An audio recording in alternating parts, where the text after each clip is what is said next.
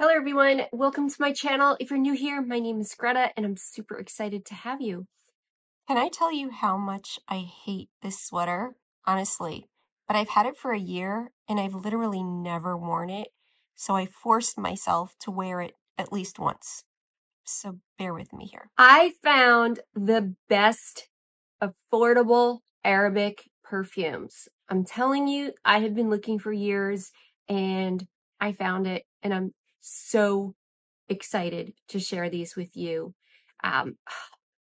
Yeah, this is $80 range about is what I was seeing looking online. I don't know, maybe you can find it for better, but I know I found it for that much money. And if that is something you're interested in, stay tuned for that.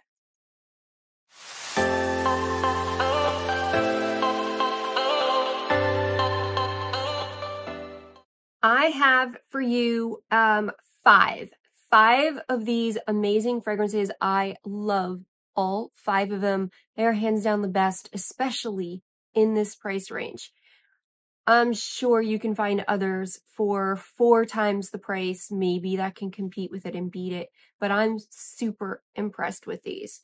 These are by the house Orientica. I've heard people say this is owned by Swiss Arabian. It is not.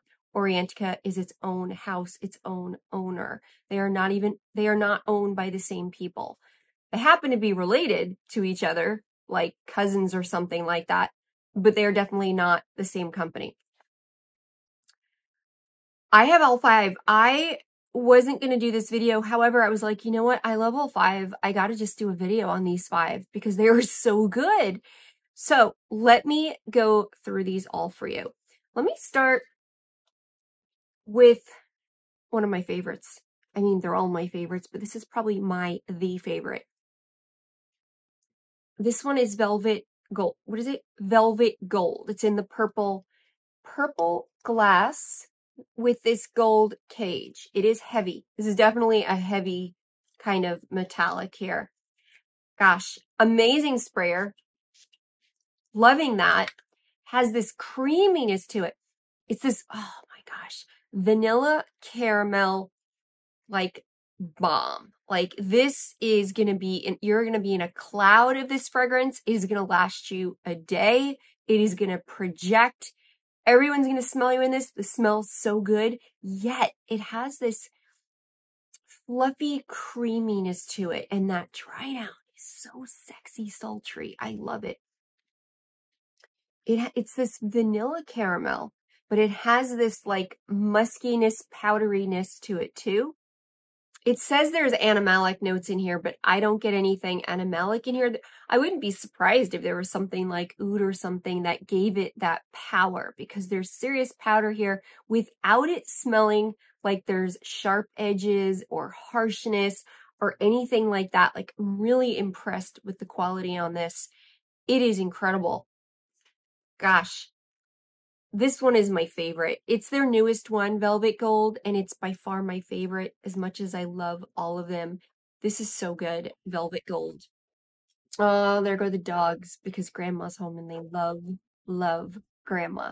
I'm trying to get the dogs on camera for you. They used to come on camera all the time, but now with me set up against the wall, they don't like circling me anymore. They sit a few feet in front of me there where I can't get them.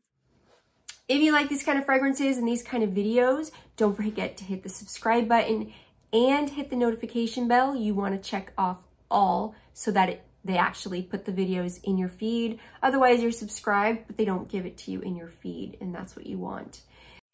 Okay, next up, I have Amber Rouge, which gorgeous red glass. Let's see if you can catch that red in the lighting. Looks a little better. It's gorgeous ruby red in a rose gold colored cage. Now, the Amber Rouge is very much like Baccarat Rouge. If you're wearing this, I don't think anyone is going to be able to tell the difference in the air on this one. I tried, because at first I was like, no, they're really similar. It has that telltale sweet note in there. And then I did a side-by-side with the original, not the X-Straight. And I'm having a hard time. I'm having a really hard time telling them apart. It's really, I mean, gosh, I don't think if this is on your skin, anyone is going to think anything different. And yeah, there's that telltale sweet note, but gosh, same powerhouse, same projector, same durability. Like this thing's going to get you 24 hours, except for about a sixth of the price. 80 bucks versus like what, 400 or something, I think. Like that's pretty good. That's a good deal. This is, I really thought they were a little different, but I'm having a hard time, I have to be honest. This one's really good. This is the best dupe that I've smelled because the quality is there. Usually they smell similar, but there's something about the quality, even though it's the same scent, there's just something not as refined smelling about the other versions. But I did a video on like 13 different ones, and you could just side by side really tell the quality difference. So Amber Rouge, I don't need to explain it to you, with that cotton candy sweet note, kind of goes a little burnt sugar like. Gosh, sweet note with a little bit of airiness from like outdoor woodsy kind of feel to it. There's a little bit of this like metallic, medicinal kind of Band-Aid. Everybody has a different way of describing it, kind of aspect to it, gives it this tinny kind of open air kind of feel to it, along with that very telltale trademark sweet note, which is that ethyl maltol.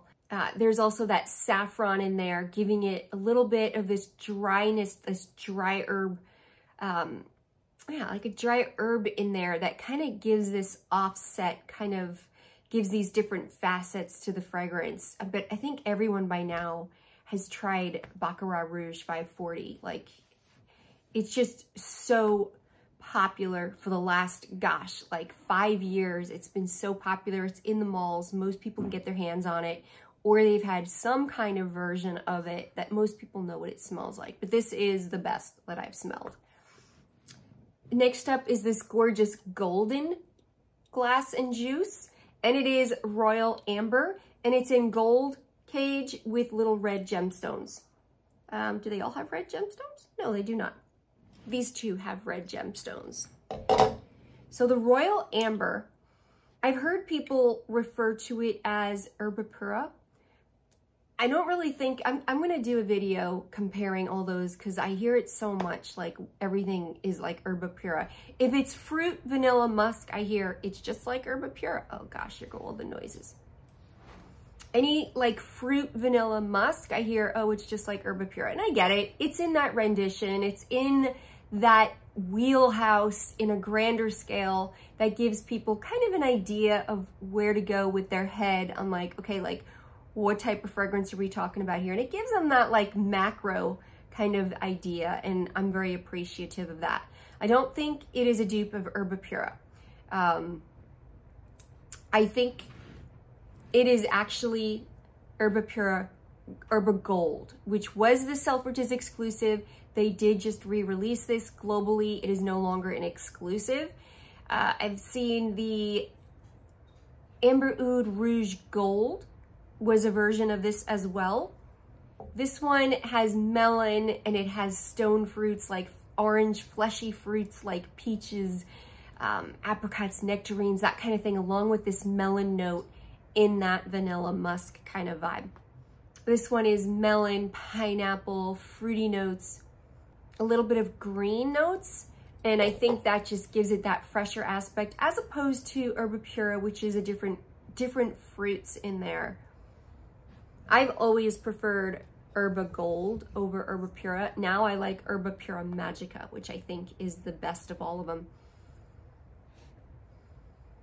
This one is a little bit fresher than Herba Gold, but definitely super similar. I think like the Herba Gold is actually a little sweeter, where this is a little fresher.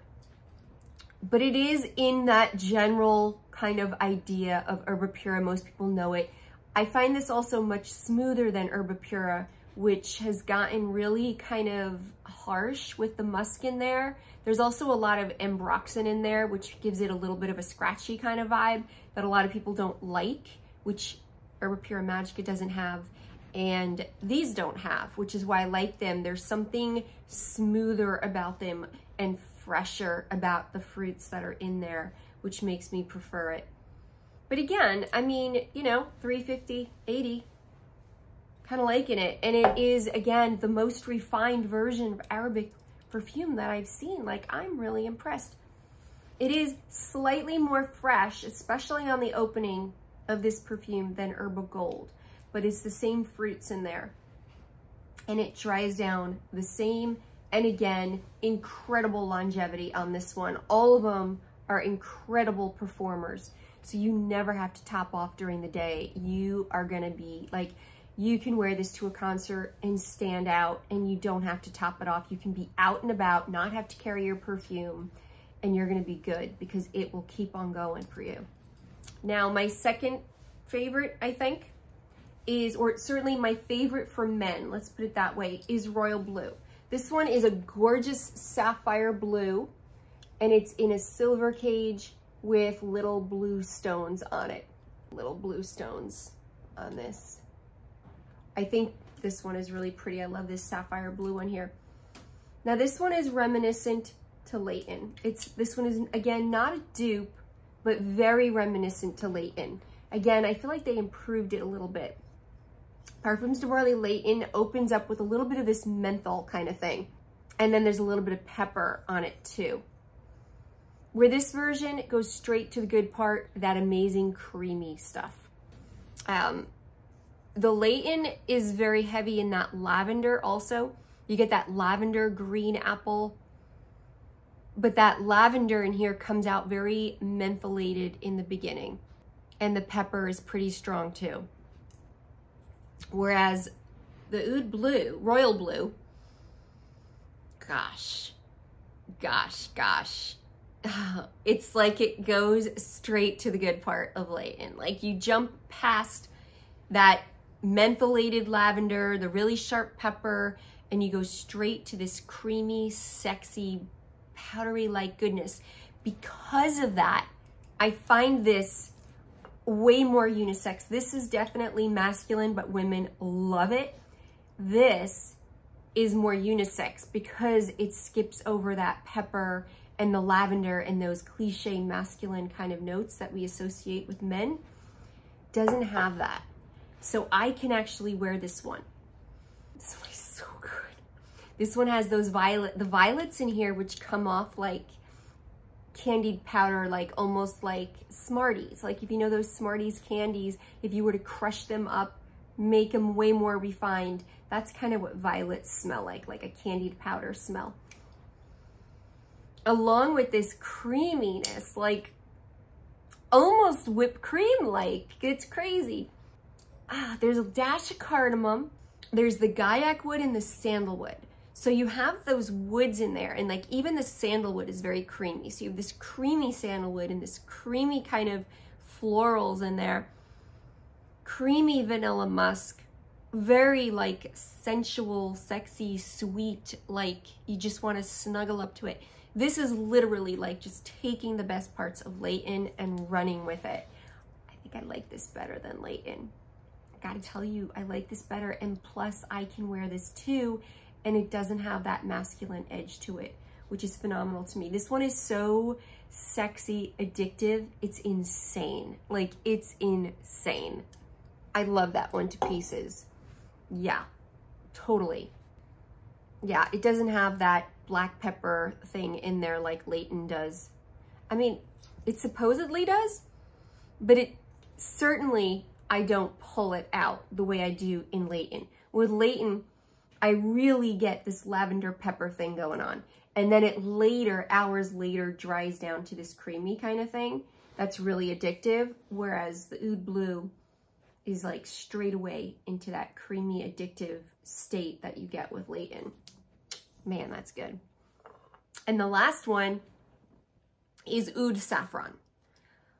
Whew, this is good. This is your like oriental vanilla, ambery vanilla, oud vanilla. But this is a really good oud vanilla. The way this oud vanilla is a little more like intense cafe versus Oud Satin Mood, which I personally cannot stand. That one makes me nauseous and turns my stomach.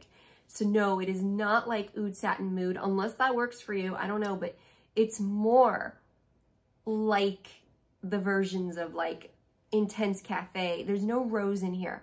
However, that Oud Vanilla is like Intense Cafe, Roses Vanille, Xerjoff Cambridge, all of those kind of fragrances. The way they do that Oud Vanilla has some saffron in there for dryness, and it gives it that oriental kind of vibe for this like gorgeous, very voluminous, very intense, very sexy, creamy. So good. But that saffron gives it that oriental kind of flair to it. Definitely gives it a more nighttime or cooler weather kind of vibe to it. This is, again, roll your eyes back, and I'm shocked. 80 bucks. Wait, I didn't even tell you the presentation because I was so excited.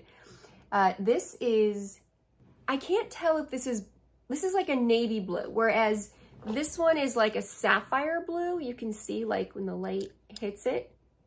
This one is more navy, almost black. And then you have the blue gemstones and silver cage on this one. But man, I like this one a lot too. Oud Saffron. Oh, if you're afraid of oud, you don't have to worry. There's nothing skanky, animalic, challenging about this at all. If you don't know ouds or haven't tried ouds, this is a great first oud because it's very gentle. It's more sweet oriental kind of vibe, and you probably wouldn't even know there's oud in here if you're not into ouds. If you know your ouds and you recognize your ouds, you know it was a very soft, easy, very easy oud. This is a great way to try oud. It gives it a slightly, very slightly kind of smoky hint to the woods in here. And again, with that saffron is kind of what gives it that oriental vibe, that slightly charred, smoky kind of feel, which again, I don't like smoky. So don't think this is by the fireplace because I really can't stand that fragrance either, and I don't like smoky, but there's a hint of smokiness to the type of wood that's in here. But it's very creamy, sweet, and just, oh my gosh, addictive. Again, like that dry down to late, and I'm gonna say these three, the Royal Blue, Velvet Gold, and Oud Saffron, all have that creamy, addictive, sultry, but voluminous, fluffy vanilla note in there. They all have it. Like if you were to take that vanilla that's in Montal Intense Cafe, if you were to take that type of vanilla, that marshmallowy like vanilla, definitely like fluffy marshmallow, they all kind of have that in there, which is why these are my three favorites, because I really like that. These two are more crisp, more of your fruity fragrances, your fruity, sweet, your Baccarat Rouge and your Fruits Vanilla Musk fragrance. Whereas these are your thicker marshmallow, sweet vanilla kind of fragrances. But man, these are so good, and they're only $80. I can't believe I slept on these when they were launched last year. However, the Vanilla Gold is from 2023. This one is new. And again, I think that's probably the best one, but you can't go wrong with these, and especially at $80. I'm like really impressed with the pricing on these. I'll try to link them, but I don't really have anywhere in particular, and I certainly don't have any discount codes on them. I will try to look for a place, but I'm like at the same mercy as you to look for where to buy them. I think you can buy them direct in Dubai, but that's never going to be the best pricing option. I think even Amazon has these, to be honest, if you even go to Amazon, but I'll try to link something for you. But yeah, I'm loving those fragrances. So tell me if you've tried these or not, and let me know down below which ones you've tried. And I'll see you guys in the next one. Mwah.